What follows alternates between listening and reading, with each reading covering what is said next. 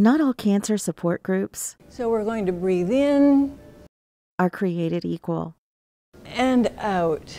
Some of them are a bit more flexible. So stretch there, your full capacity. That's where Carle's Cancer Speaker Series fits in. Started in January of 2017, the class helps survivors by offering a variety of topics on enjoying life after cancer. Survivorship is an ongoing process. A lot of times people are of the mindset, I finished treatment, I finished surgery, I'm finished.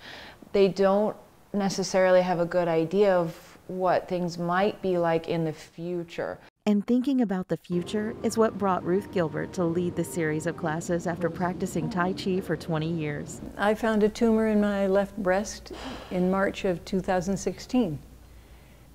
And it was very hard to move from being a fit Tai Chi player to not being able to do more than 10 or 15 minutes. It was very discouraging and kind of made me want to stop doing anything.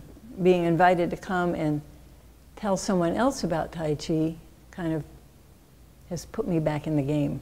Through her experience at Carle, both as a patient and now a teacher, Ruth is offering a lot more than just Tai Chi lessons to other cancer survivors. In the dark of night, hope is kind of the one thing that you have, and seeing somebody that's been through the experience and that can still be hopeful, can still be positive, can come back and share information about what's helped them. Absolutely, hope is one of the most valuable recovery tools that we have.